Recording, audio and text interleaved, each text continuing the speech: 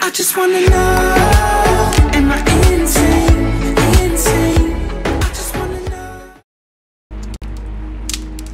Halo, 1, 2, 3. Halo teman-teman. Halo teman-teman, selamat datang di channel Yakin dengan Benedict di sini. Dan sekarang kita akan melanjutkan story yang kemarin. Di saat-saat menunggu siapakah pelaku pembunuhan tersebut. Jika belum nonton, langsung nonton episode satunya. Sekarang kita lanjut dulu ke episode 2.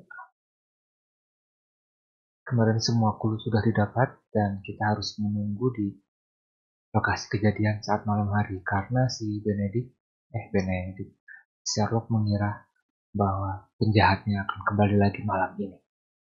Apakah dia akan kembali? Kita cek. Halo, polisi, come on. We need to find a good place for an ambush. Perhaps behind Carey's cabin, near the window. Behind Carey's cabin. Kita harus ke belakang sekarang. This window. Pencet Is pause. locked from the inside. I do not see any attempt at a break-in. Lock from the inside. Lalu kan? Gatal. Sensitif, maaf teman-teman, sensitifnya agak aneh sedikit. Coba ya. Udah berhenti, masih jalan. Oh, sensitivity Y aksis.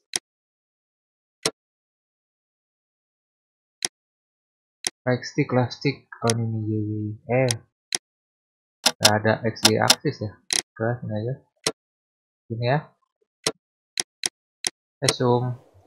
This looks like the perfect hiding place. Kita ngumpet di sini. Siapa pelakunya kira-kira? Ada penasaran nggak? Gua sih biasa aja.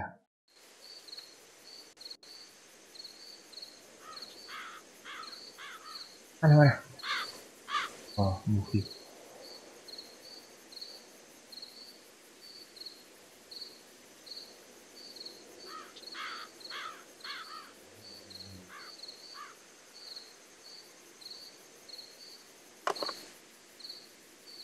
Shh. Did you hear that? Ya. Gak ada masuk teman-teman. Ini pelakunya gitu. Kok kecil badannya ya? There's someone there. I'm gonna collar him. I'll be right behind you. I'll be right behind you. Hold it right there. Tunggu, jangan semacam belum saya datang. Mr. Holmes? Mr. Holmes, come and see what we've... Ya, gue masuk. All right, my fine fellow. Who are you and what are you doing here? Bocah. You're detectives, I suppose. You imagine that I'm connected with the death of Captain Carey. I assure you I'm innocent. Innocent? Then what are you doing in his cabin? Shall I tell you? You came to retrieve what you had lost after killing Peter Carey, but we were here waiting for you. What is your name? John Hopley Nelligan, but JHN. I didn't... Do you deny that you came here yesterday? No, but Yeah. yes, it's just that I couldn't... I'm tired of this. Off we go to the yard. Tomorrow, I'll see that you're put in front of the judge. What? But you can't! I'm not... It's a terrible mistake! Enough. You can explain all of that to the judge. You're coming with me to the yard. To the But- yard. In light of recent events, it seems evident that your coming here was unnecessary. All the same, I'm very grateful to you, Mr. Holmes. You are welcome, Inspector, but please don't be too hard on our young fellow. I would like to question him tomorrow morning. Kita wawancara dia esok pagi.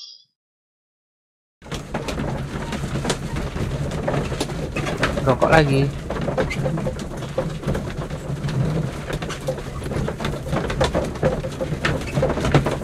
OTW di jalan. Usah open Facebook lah. Gak ada yang baru. Continue. Interrogate. Examine Nelligan belonging. Mana ya? Ini dulu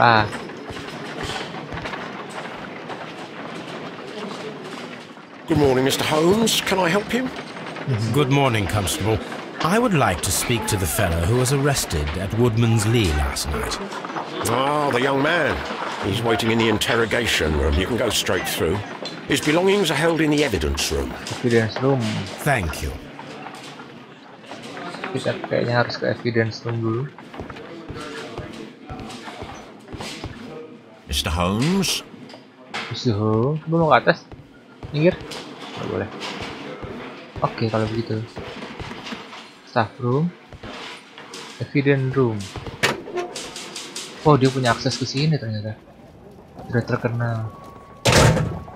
These are the suspect's belongings. John. The notebook that we found on Peter Carey's cabin floor.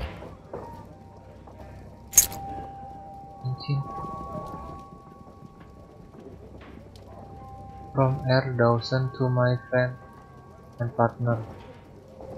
1883.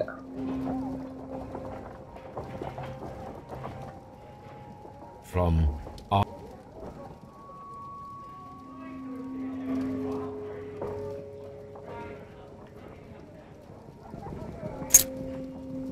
pocket knife. It was used to force the door of Peter Carey's cabin. Maksud pintunya lewat sini dulu. These abbreviations mean something, but what? Ini harus dipecahkan dekat tepi, oke. A handkerchief with the initials JHN. John HN kan dari mana? These abbreviations mean something, What? but what? Wow. Warnanya kok kayak berjuluk ya? Let's go. Kita wawancara dulu si bocah. Ada tengkorak. Ada kaki, sumpah lu. Kalau urusan gua dulu Tadi. Staff room. Integration room mana? Inspector Lestrade. Morgue.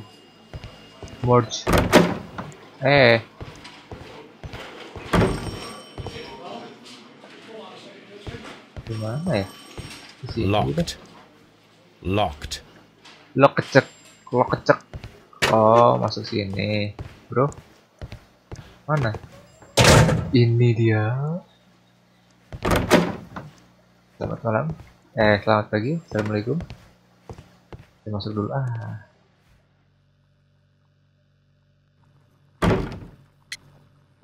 Yang ringan dulu. The sea knife was found near Carey's body. Tell me, Mr. Nelligan, did Mr. Carey try to defend himself or to attack you with it? I don't know. I didn't kill anyone. Notebook? Gimana? Does this notebook belong to you? Yes. But where did you find it? I did not know. I thought I'd lost it at the hotel. What do these abbreviations mean? Oh no, I beg you, I can't. If I told you, it would only make things worse. But I will find out eventually, Mr. Nelligan. Mr. Nelligan. Oke. 1, 2, 3, 4, 5, 6, 7, 8. 8 biji. 8 biji yang harus kita temuin hidungnya. Patch. Halus. Short sleeve.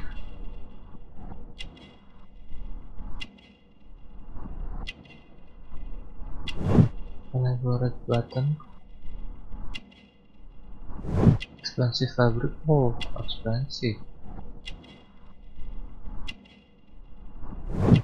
T-neck.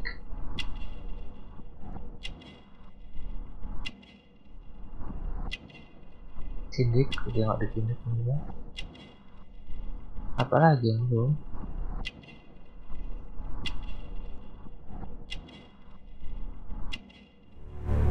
Skull. Harus peka, harus teliti sampai ke detail. Well, I will see you soon, young man. Please let me go. I'm innocent. John Nelligan.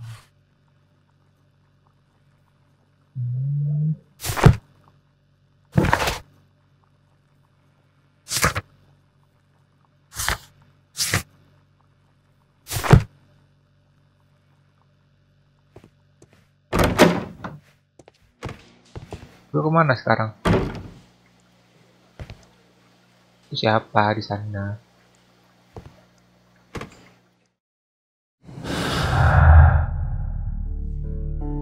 Berikan output Swiss account.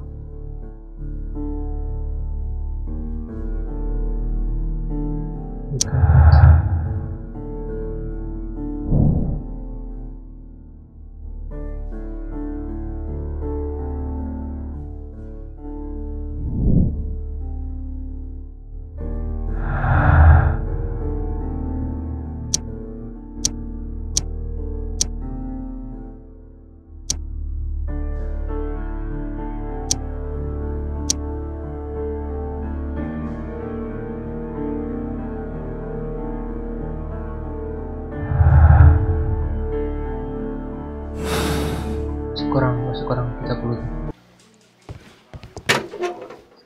Gak bisa ngobrol lagi ya? What am I doing here? I've done nothing wrong.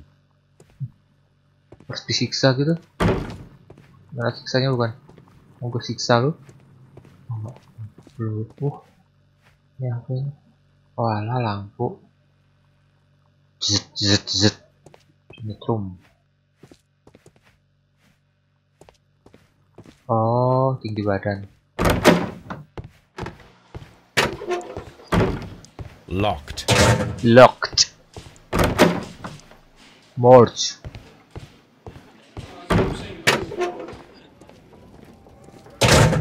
These are the suspect's belongings. These abbreviations mean something, but what? Ada yang baru di sini sudah mulai pusing tidak?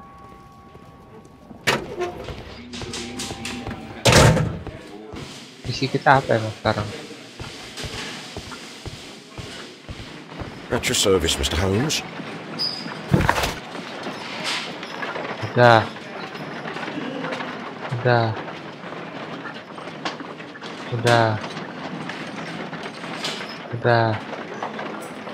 Udah semua.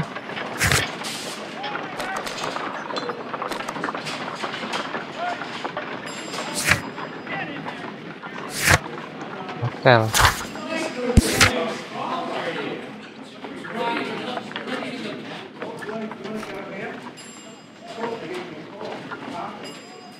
Abrasion min. Oh, saya harus abrasion. Harus kita cari tahu. Mana tadi?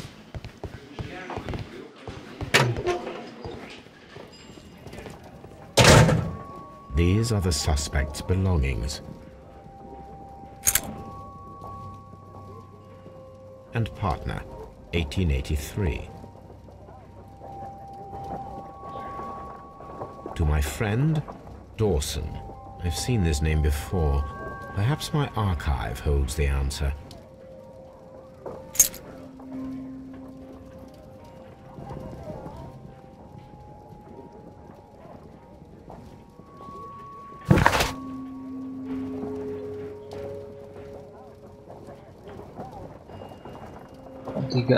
R. Dawson 1883. These are the suspect's belongings. These abbreviations mean something, but what? Belum bisa.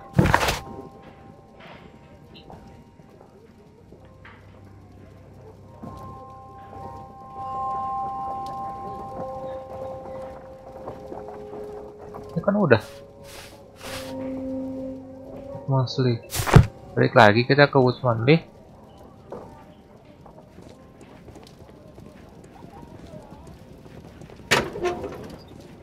Tanya lagi, pinggir. Udah lewat berarti tadi cincin. Kamu buat saya mondar mandir. Cold Oke. Udah. Oh, ditanya, gue tinggal dipencet. The police seized this valuable ring from you. Whose is it? I didn't steal it from anyone. It has always belonged to me.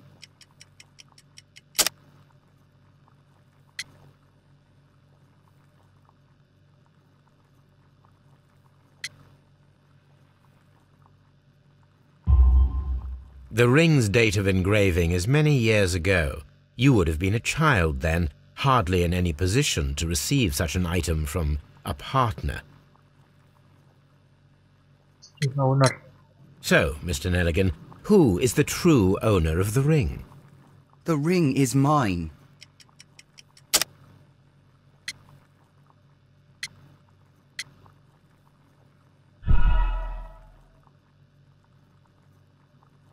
Select the correct answer. So, Mr. Nelligan, who is the true owner of the ring? The ring is mine.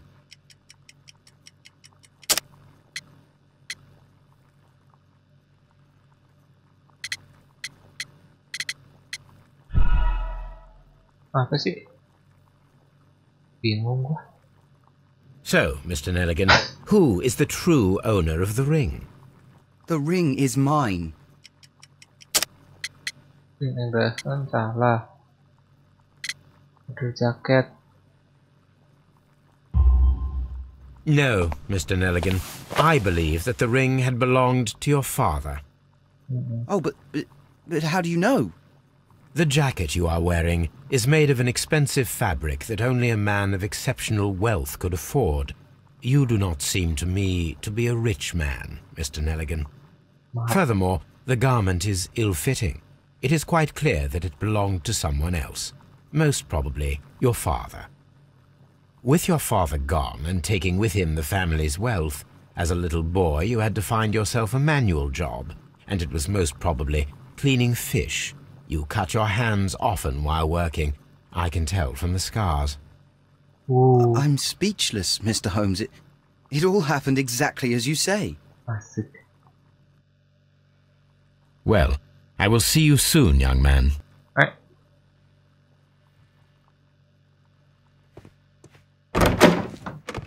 Udah.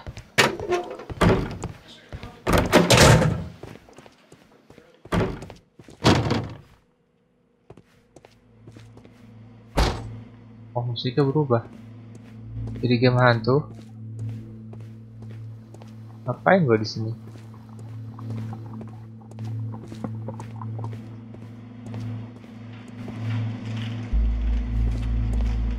Mengerikan.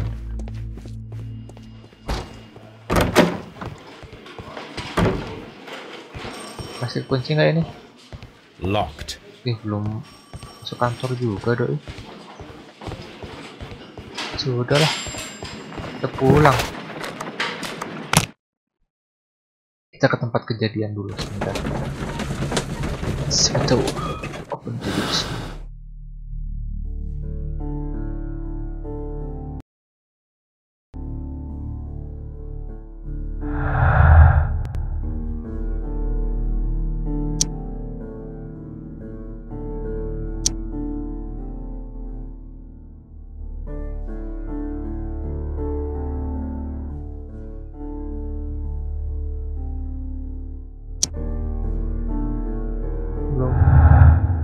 Belum ada yang baru. Belum ada clue yang baru.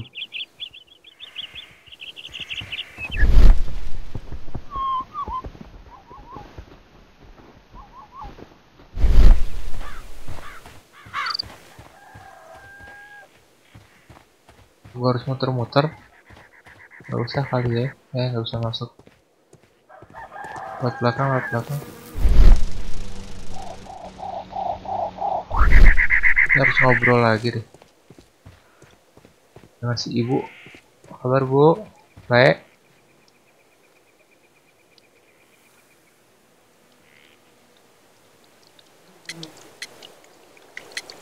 A splitter, a smoker. Is this your husband's tobacco pouch? I'm not sure. It might be, but he hadn't smoked in a very long time. Ooh. Your husband's private papers. Do you know where they are? There was a small tin box, barely larger than a book. He kept his papers there. It should be somewhere in his cabin. You have indeed suffered a great loss, Mrs. Carey. Nevertheless, I believe it will be less of a burden for you soon. Yes. Life with Peter was never easy, but he was still my husband. He was different, wasn't he, when you first met him upon your return from Plymouth? Yes, Mr. Holmes. Oh, my goodness, but how do you know about that?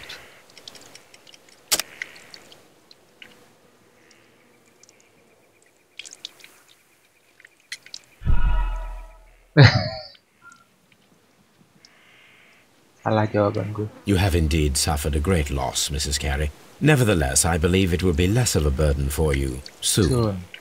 Yes. Life with Peter was never easy, but he was still my husband. He was different, wasn't he, when you first met him upon your return from Plymouth? Yes, Mr. Holmes. Oh, my goodness, but how do you know about that?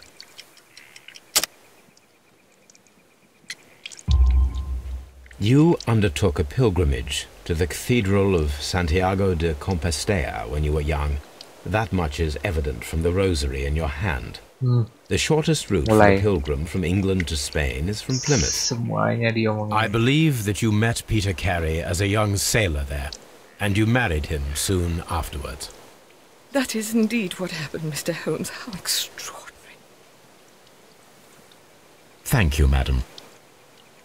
Thank you, madam. Sekarang kita nyari buku yang ada di kabin. Loncat. Nggak bisa loncat, Sherlock.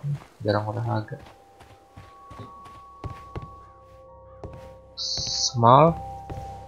Kotak yang ada di kabin.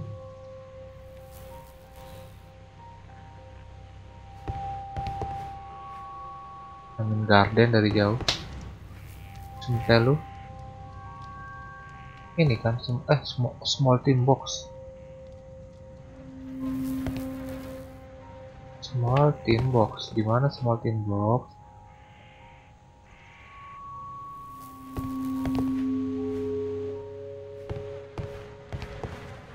Gak nemu gua small tin box.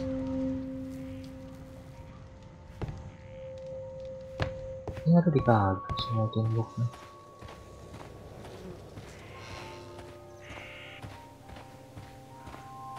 Mungkin small tin box dilihat dari belakang baru kelihatan.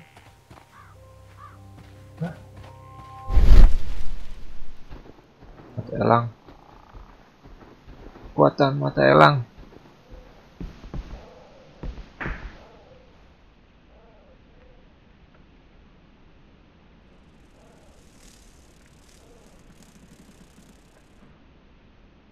Kekuatan mata elangnya nggak benar.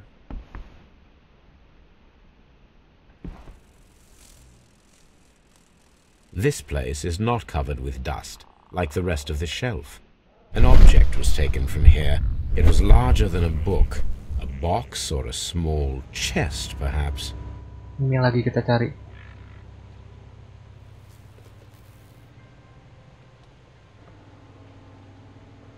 Somewhere in his cabin.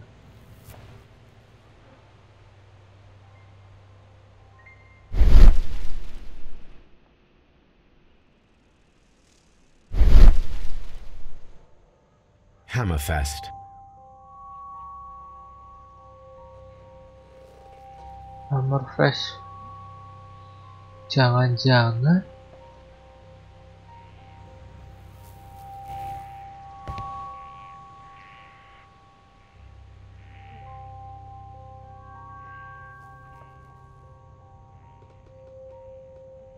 ada sesuatu di sini yang terlewat oleh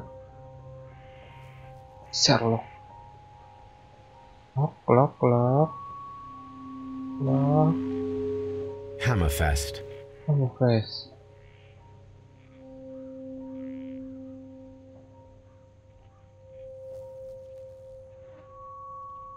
Dundee. It's a whaling map.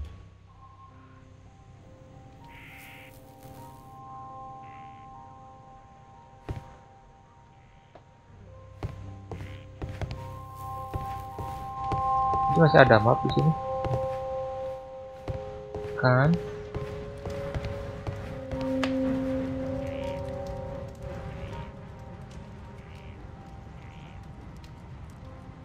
Peter Carey was impaled to the wall by a whaling harpoon.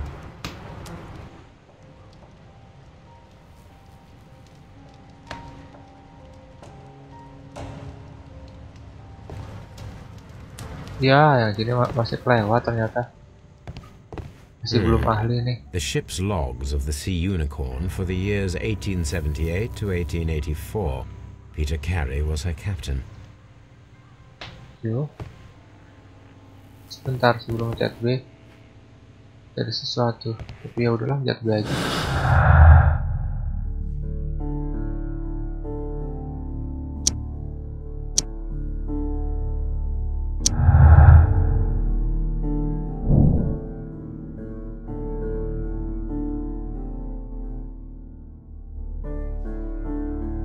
Skill and entertainment could use a harpoon well. Yeah, betul. I need to stage a reconstruction. I'm sure that Watson would be happy to oblige.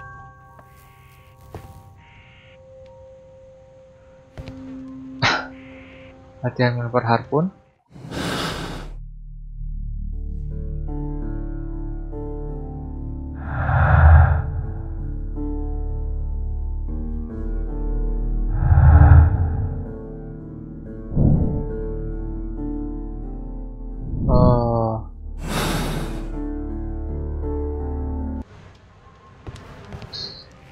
Tapi mininya belum, mini tin boxnya belum ketemu.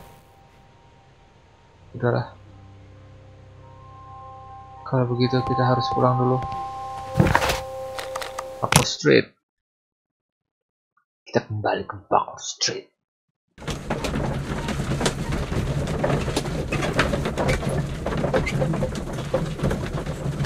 Kayaknya penduduk sini nanti lagi.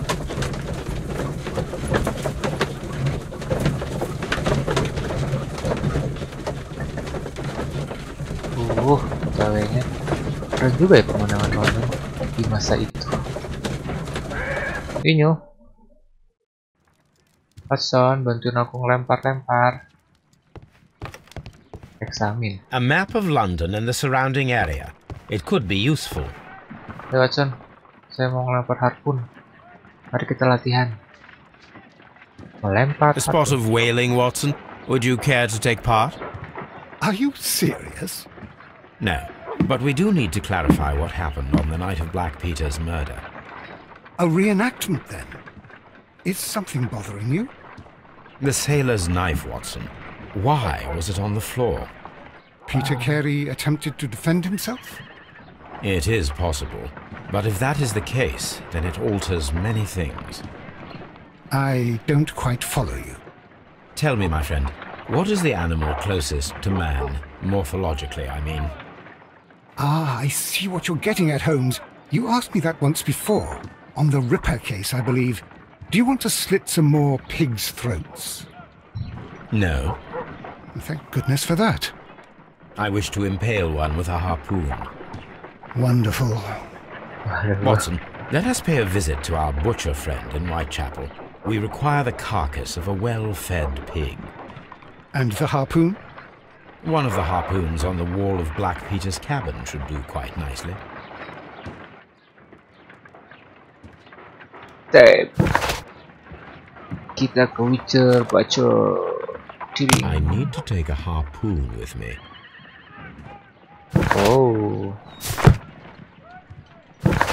Harpunnya diambil dulu.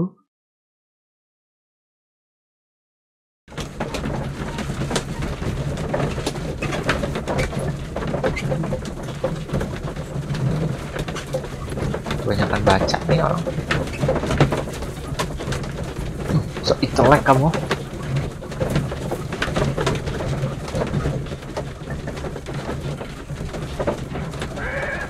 Continue teman-teman. Sekarang ternyata saya salah pilih tempat. Harusnya kita ke sini. Bukan ambil harpoon di time bomb. Jalanan kedua. Au.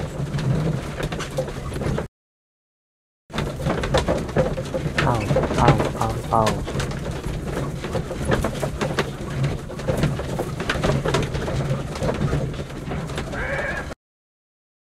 Ambil dulu harpunnya. Lari. Injek aja. Oh, nggak bisa diinjek dong. Harpunnya hilang. Nah, mayatnya kemana? Saya mau ngambil harpun. Oh, That should do it. buat harpun dari sini. Sekarang kita ke sini.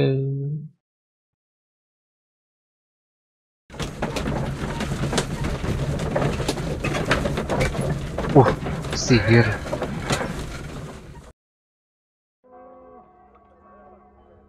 Oke, Den. Yuk. Latihan. Well, here we are in the preparation room. I can't say that I like the smell of it much. What do you intend to do? To indulge myself in a little experiment. The challenge of lancing a pig's carcass with a heavy harpoon. A little experiment? Stand aside, Watson. This might be dangerous. I am not well practiced in this exercise. Yet. Holmes, you should aim for the mark in order to perform the most reliable test. Iya. Sekali jadi nih. Alah, ada beginiannya.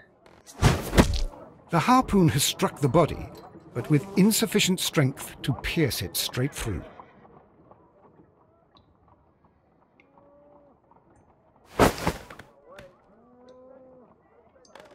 So I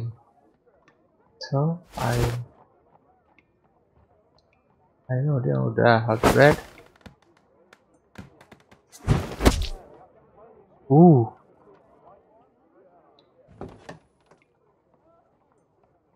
Hasil nembus. This is the best possible result that I could get. Do you see, Watson?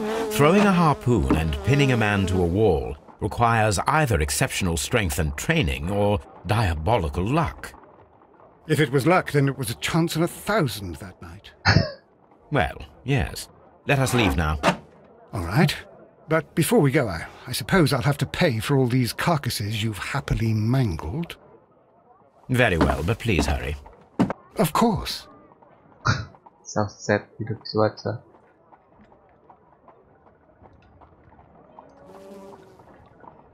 Oke.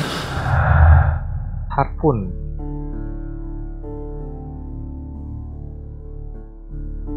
Strength requirement. Up into the wall.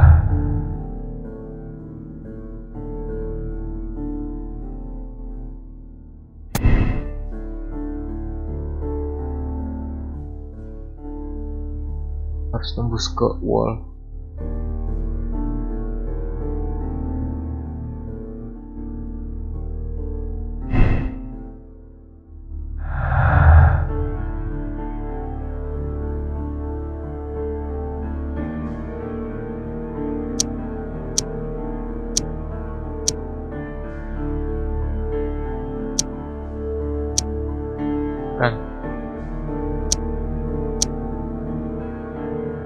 Oh, terlalu banyak teka-teki. Latihan harpunnya sudah. Sekarang kita kembali ke mana ya? Mana ya? Ke polisi dulu deh. Kita ngewawancarain bocah yang tadi. Siapa tahu ada tema baru buat ditanya-tanya. Tapi kita nanyanya di video selanjutnya, teman. So, maaf yang penasaran dan terima kasih buat yang udah nonton. Lanjut lagi di video selanjutnya ya. By the way, jangan lupa like, comment, dan subscribe. So, sampai ketemu di video selanjutnya. Dadah.